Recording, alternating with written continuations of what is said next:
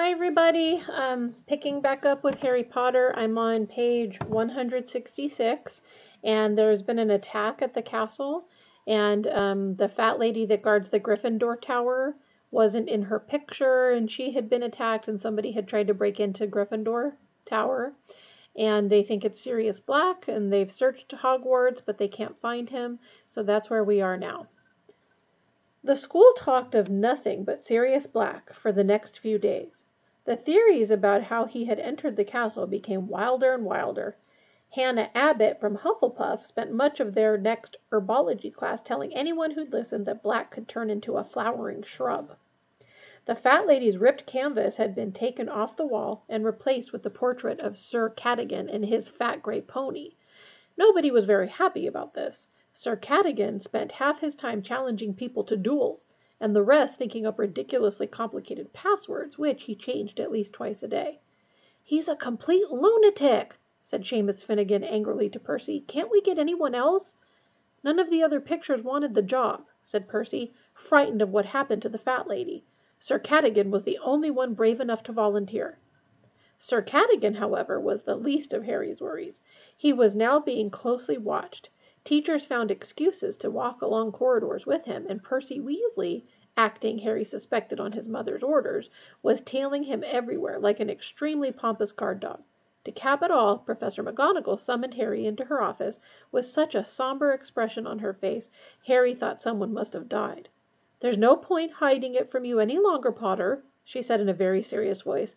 "I know this will come as a shock to you, but Sirius Black, I know he's after me," said Harry warily. "I heard Ron's dad telling his mum. Mr. Weasley works for the Ministry of Magic." Professor McGonagall seemed very taken aback. She stared at Harry for a moment or two, then said, "I see. Well, in that case, Potter, you'll understand why I don't think it's a good idea for you to be practicing Quidditch in the evenings, out on the field with only your team members. It's very exposed, Potter." "We've got our first match on Saturday," said Harry, outraged. "I've got to train, Professor." Professor McGonagall considered him intently. Harry knew she was deeply interested in the Gryffindor team's prospects. It had been she, after all, who'd suggested him as Seeker in the first place. He waited, holding his breath. Professor McGonagall stood up and stared out of the window at the Quidditch field, just visible through the rain. "Well, goodness knows I'd like to see us win the cup at last. But all the same, Potter, I'd be happier if a teacher were present. I'll ask Madam Hooch to oversee your training sessions." The weather worsened steadily as the first Quidditch match drew nearer. Undaunted, the Gryffindor team was training harder than ever under the eye of Madam Hooch. Then, at their final training session before Saturday's match, Oliver Wood gave his team some unwelcome news. "We're not playing Slytherin," he told them, looking very angry. "Flint's just been to see me. We're playing Hufflepuff instead." "Why?" chorused the rest of the team. "Flint's excuse is that their Seeker's arm's still injured," said Wood, grinding his teeth furiously. "But it's obvious why they're doing it. Don't want to play in this weather. Think it'll damage their chances." There had been strong winds and heavy rain all day, and as Wood spoke, they heard a distant rumble of thunder. "There's nothing wrong with Malfoy's arm," said Harry furiously. "He's faking it." "I know that, but we can't prove it," said Wood bitterly. "And we've been practicing all those moves assuming we're playing Slytherin. And instead it's Hufflepuff, and their style's quite different. They've got a new captain and Seeker, Cedric Diggory." Angelina, Alicia, and Katie suddenly giggled. "What?" said Wood, frowning at his light-hearted behavior. "He's that tall, good-looking one, isn't he?" said Angelina. "Strong and silent," said Katie, and they started to giggle again. "He's only silent because he's too thick to string two words together," said Fred impatiently. "I don't know why you're worried, Oliver. Hufflepuff is a pushover. Last time we played them, Harry caught the snitch in about 5 minutes, remember?" "We were playing in completely different conditions," Wood shouted, his eyes bulging slightly. "Diggory's put a very strong side together. He's an excellent Seeker. I was afraid you'd take it like this. We mustn't relax. We must keep our focus. Slytherin is trying to wrong-foot us. We must win." "Oliver, calm down," said Fred, looking slightly alarmed. "We're taking Hufflepuff very seriously." Seriously. The day before the match, the winds reached howling point, and the rain fell harder than ever. It was so dark inside the corridors and classrooms that extra torches and lanterns were lit. The Slytherin team was looking very smug indeed, and none more so than Malfoy. "Ah, if only my arm was feeling a bit better," he sighed, as the gale outside pounded the windows. Harry had no room in his head to worry about anything except the match tomorrow. Oliver Wood kept hurrying up to him between classes and giving him tips. The third time this happened, Wood talked for so long that Harry suddenly realized he was 10 minutes late for Defense Against the Dark Arts class, and set off at a run with Wood shouting after him, "Diggory's got a very fast swerve, Harry, so you might want to try looping him." Harry skidded to a halt outside the Defense Against the Dark Arts classroom, pulled the door open, and dashed inside. "Sorry I'm late, Professor Lupin." But it wasn't Professor Lupin who looked up at him from the teacher's desk. It was Snape. "This lesson began 10 minutes ago, Potter, so I think we'll make it 10 points from Gryffindor. Sit down." But Harry didn't move. "Where's Professor Lupin?" he said. "He says he is feeling too ill to teach today," said Snape with a twisted smile. "I believe I told you to sit down." But Harry stayed where he was. "What's wrong with him?" Snape's black eyes glittered. "Nothing life-threatening," he said, looking as though he wished it were. 5 more points for Gryffindor, and if I have to ask you to sit down again, it will be 50. Harry walked slowly to his seat and sat down. Snape looked around at the class. "As I was saying before Potter interrupted, Professor Lupin has not left any record of the topics you have covered so far." "Please, sir, we've done boggarts, redcaps, kappas, and grindylows," said Hermione quickly. "And we're just about to start—" "Be quiet," said Snape coldly. "I did not ask for information. I was merely commenting on Professor Lupin's lack of organization." "He's the best Defense Against the Dark Arts teacher we've ever had," said Dean Thomas boldly, and there was a murmur of agreement from the rest of the class. Snape looked more menacing than ever. "You are easily satisfied. Lupin is hardly overtaxing you. I would expect first-years to be able to deal with redcaps and grindylows. Today we shall discuss—" Harry watched him flick through the textbook to the very back chapter which he must know they hadn't covered. "Werewolves," said Snape. "But, sir," said Hermione, seemingly unable to restrain herself, "we're not supposed to do werewolves yet. We're due to start hinky-punks." "Miss Granger," said Snape in a voice of deadly calm, "I was under the impression that I am teaching this lesson, not you. And I am telling you all to turn to page 394. He glanced around again. "All of you. Now." With many bitter sidelong looks and some sullen muttering, the class opened their books. "Which of you can tell me how we distinguish between the werewolf and the true wolf?" said Snape. Everyone sat in motionless silence, everyone except Hermione, whose hand, as it so often did, had shot straight into the air. "Anyone?" Snape said, ignoring Hermione. His twisted smile was back. "Are you telling me that Professor Lupin hasn't even taught you the basic distinction between—" "We told you," said Parvati suddenly. "We haven't got as far as werewolves yet. We're still on—" "Silence!" snarled Snape. Well, well, well, I never thought I'd meet a third-year class who wouldn't even recognize a werewolf when they saw one. I shall make a point of informing Professor Dumbledore how very behind you all are." "Please, sir," said Hermione, whose hand was still in the air, "the werewolf differs from the true wolf in several small ways. The snout of the werewolf—" "That is the second time you have spoken out of turn, Miss Granger," said Snape coolly. 5 more points from Gryffindor for being an insufferable know-it-all. Hermione went very red, put down her hand, and stared at the floor with her eyes full of tears. It was a mark of how much the class loathed Snape that they were all glaring at him, because every one of them had called Hermione a know-it-all at least once, and Ron, who told Hermione she was a know-it-all at least twice a week, said loudly, "You asked us a question and she knows the answer. Why ask if you don't want to be told?" The class knew instantly he'd gone too far. Snape advanced on Ron slowly, and the room held its breath. "Detention, Weasley," Snape said silkily, his face very close to Ron's.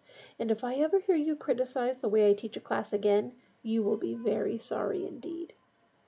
No one made a sound throughout the rest of the lesson. They sat and made notes on werewolves from the textbook while Snape prowled up and down the rows of desks, examining the work they had been doing with Professor Lupin. "Very poorly explained. That is incorrect. The kappa is more commonly found in Mongolia. Professor Lupin gave this 8 out of 10. I wouldn't have given it a 3. When the bell rang at last, Snape held them back. "You will each write an essay to be handed in to me on the ways you recognize and kill werewolves. I want 2 rolls of parchment on the subject, and I want them by Monday morning. It is time somebody took this class in hand. Weasley, stay behind. We need to arrange your detention." Harry and Hermione left the room with the rest of the class, who waited until they were well out of earshot, then burst into a furious tirade about Snape.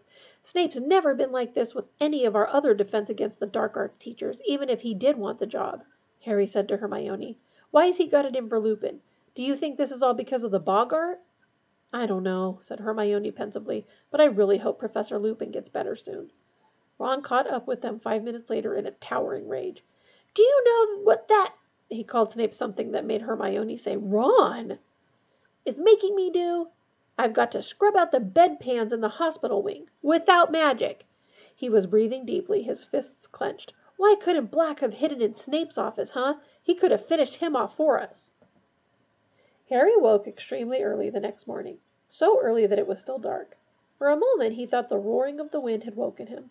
Then he felt a cold breeze on the back of his neck and sat bolt upright. Peeves the poltergeist had been floating next to him, blowing hard in his ear. What did you do that for? Said Harry furiously. Peeves puffed out his cheeks, blew hard, and zoomed backward out of the room, cackling. Harry fumbled for his alarm clock and looked at it. It was 4:30. Cursing Peeves, he rolled over and tried to get back to sleep, but it was very difficult now that he was awake to ignore the sounds of the thunder rumbling overhead, the pounding of the wind against the castle walls, and the distant creaking of the trees in the forbidden forest. In a few hours he would be out on the Quidditch field battling through that gale. Finally he gave up any thought of more sleep, got up, dressed, picked up his Nimbus 2000, and walked quietly out of the dormitory. As Harry opened the door, something brushed against his leg. He bent down just in time to grab Crookshanks by the end of his bushy tail and drag him outside. You know, I reckon Ron was right about you, Harry told Crookshanks suspiciously. There are plenty of mice around this place. Go and chase them. Go on, he added, nudging Crookshanks down the spiral staircase with his foot. Leave Scabbers alone. The noise of the storm was even louder in the common room.